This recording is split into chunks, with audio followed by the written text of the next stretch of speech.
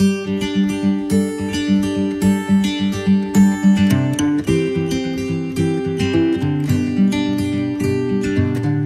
friends, Self Steya and welcome back to my channel Rocks of SteKenz. ഇതാ നല്ലൊരു Christmas കാലം. നക്ഷത്ര വിളക്കുകളാൽ അലങ്കാരമായ ലോകം.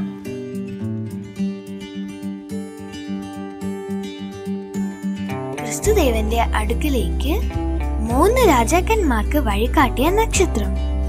ഹായ്, എത്ര മനോഹരം. ഓക്കേ ഫ്രണ്ട്സ്, നക്ഷത്രങ്ങളുടെ പുറകെ നമുക്ക് നിന്ന് പോയാലോ.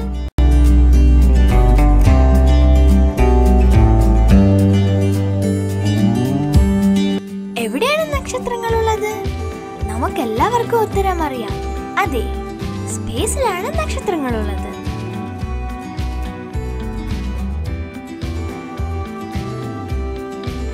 ഇനി അടുത്ത ചോദ്യം, എവിടെയാണ് സ്പേസ്?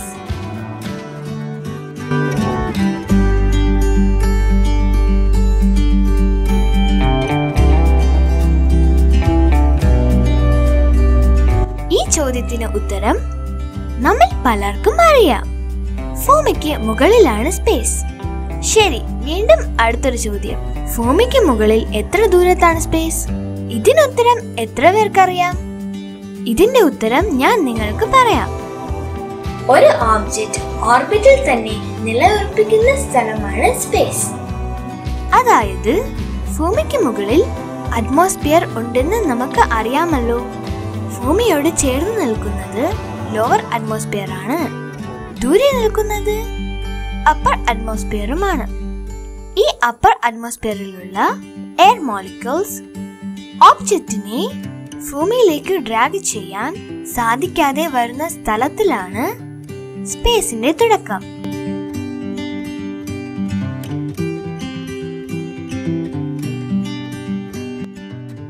ഈ സ്ഥലം എത്ര ഉയരത്തിലാണ്? ഭൂമിയുടെ സർഫസിൽ നിന്നും നേരെ മുകളിലേക്ക് 130 കിലോമീറ്റർ ഉയരത്തിലാണ് ഈ പ്രതിഭാസം സംഭവിക്കുന്നത്. ഭൂമിക്ക് മുകളിൽ 130 കിലോമീറ്റർ ഉയരത്തിൽ നിൽക്കുന്ന ഓബ്ജക്റ്റിനെ ഭൂമിയിലേക്ക് ഡ്രാഗ് ചെയ്യാൻ അപ്പർ അറ്റ്മോസ്ഫിയറിലുള്ള എയർ മോളിക്യൂൾസിന് സാധിക്കുന്നില്ല. ആ ഓബ്ജക്റ്റ് അവിടെ തന്നെ ഉണ്ടാവും. അവിടെയാണ് സ്പേസ് തുടങ്ങുന്നത്.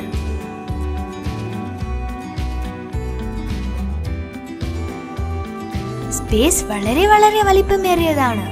അതിന്റെ സാധ്യതകളും വളരെ അനന്തമാണ്. സ്പേസിന്റെ വലിപ്പം മനസ്സിലാക്കുവാൻ ഈ ചിത്രം വെറുതെ ഒന്ന് കണ്ണോടിച്ചാൽ മതി. ഒരു ആറ്റത്തിൽ നിന്നും ഗാലക്സി ക്ലസ്റ്ററിലേക്കുള്ള വലിപ്പം നമുക്ക് മനസ്സിലാക്കാം.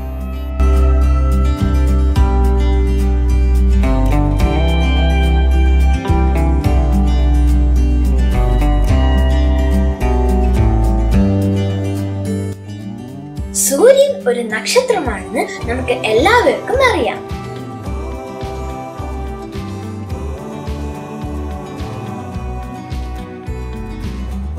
സൂര്യനെ പോലെ 300 ബില്യണിലധികം നക്ഷത്രങ്ങൾ നമ്മുടെ മിൽക്കി വേ ഗാലക്സിയിലുണ്ട്. സൂര്യൻ കഴിഞ്ഞാൽ ഭൂമിക്ക് ഏറ്റവും അരികിലുള്ള നക്ഷത്രം പ്രോക്സിമ സെഞ്ചുറി ആണ്.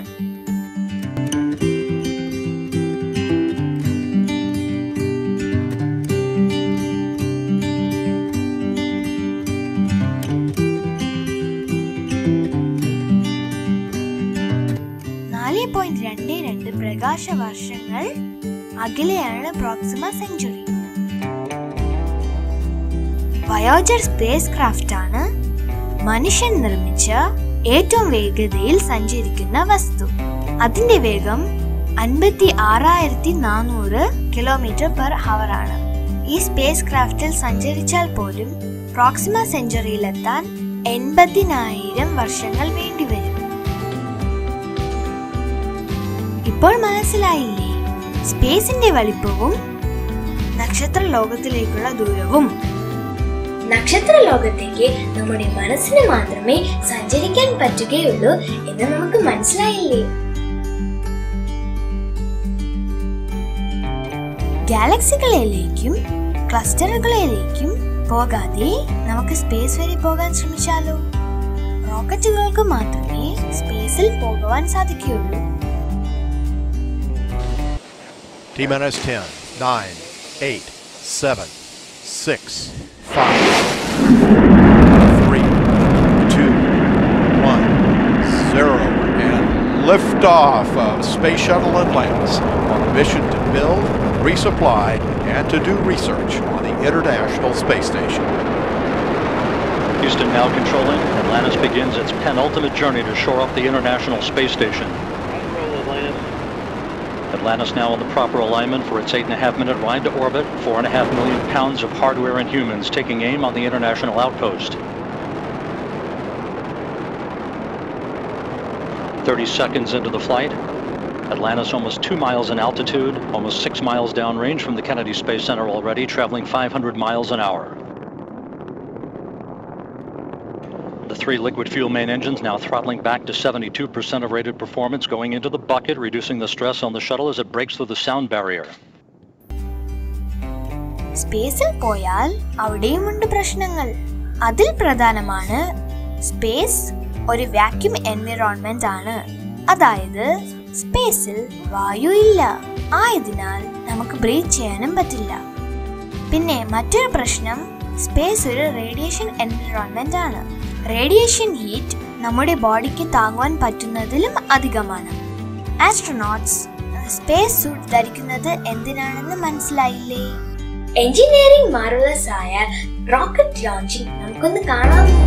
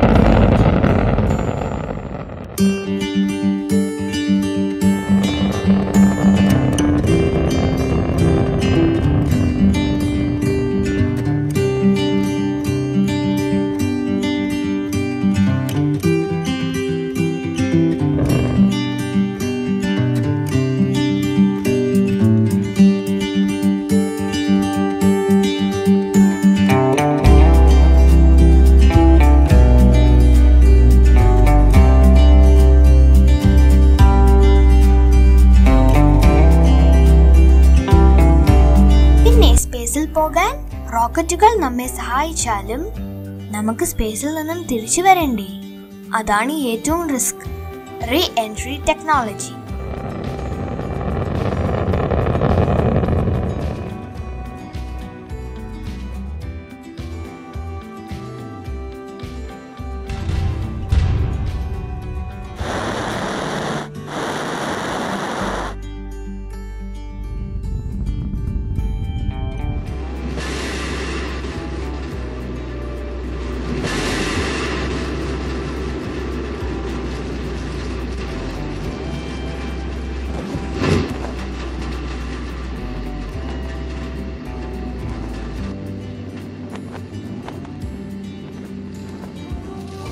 ഇപ്പോൾ മനസ്സിലായില്ലേ സ്പേസിലേക്ക് പോകുന്നതും അവിടെ നിന്ന് തിരിച്ചു വരുന്നതും എത്രയും റിസ്ക് ആണെന്ന്?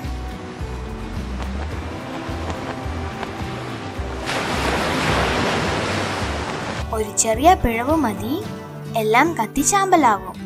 ഇവിടെയാണ് നമ്മുടെ അറ്റ്മോസ്ഫിയർ വില്ലനാകുന്നത്. കൽപ്പന ചൗള ഒരു നൊമ്പരമായി ഇന്നും നമ്മുടെ കൺമുന്നിലുണ്ട്. ഇപ്പോൾ ഒരു ചോദ്യം നമ്മുടെ മുന്നിലെത്തും. ഇത്രയും റിസ്ക് എടുത്ത് എന്തിനാണ് സ്പേസ് ട്രാവൽ? ലോകരാഷ്ട്രങ്ങൾ സ്പേസ് റിസർച്ചിന് എന്തിനാണ് ഇത്രയും പ്രാധാന്യം നൽകുന്നത്?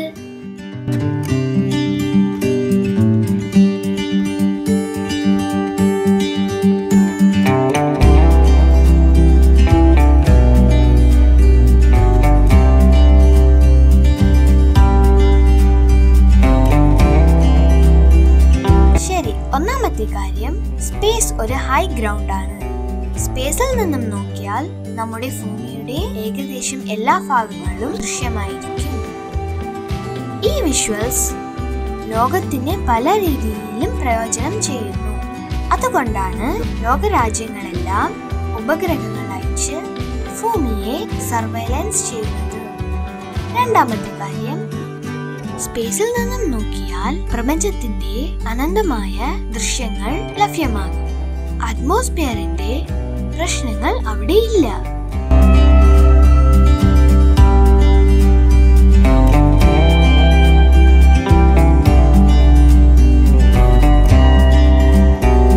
മൂന്നാമതായിട്ട് സ്പേസിൽ ഫ്രീ ഫോൾ എൻവിറോൺമെന്റ് ആണ്. Modern science റിസർച്ചിന് free fall environment വളരെ അത്യാവശ്യമാണ്. ഭൂമിയിൽ നിർമ്മിക്കാനാവാത്ത അലോയുകളും മെഡിസിനുകളും വളരെ സൂക്ഷ്മതയോടെ സ്പേസിലെ ഫ്രീ ഫോൾ എൻവിറോൺമെന്റിൽ നമുക്ക് നിർമ്മിക്കാനാകും. അടുത്തതായിട്ട് സ്പേസ് എന്നത് റിസോഴ്സുകളുടെ ഒരു കലവറയാണ്. റിസോഴ്സുകൾ എന്ന് പറയുമ്പോൾ വെറും സോളാർ എനർജി മാത്രമല്ല, മെറ്റാലിക് ധാതുക്കളും വളരെയധികം ലഭ്യമാണ്. അടുത്തതായിട്ട് സ്പേസ് ട്രാവൽ എന്ന് പറയുന്നത് ഒരു അൾട്ടിമേറ്റ് ചലഞ്ച് ആണ്. ആയതുകൊണ്ട് സ്പേസ് ട്രാവലിനെ എല്ലാ രാജ്യങ്ങളും ഒരുപോലെ തന്നെ ഇഷ്ടപ്പെടുന്നു. അതിനാൽ സ്പേസ് ട്രാവൽ എന്നും ലോകരാജ്യങ്ങൾക്ക് ഒരു പ്രസ്റ്റീജ് ഇഷ്യൂ ആണ്.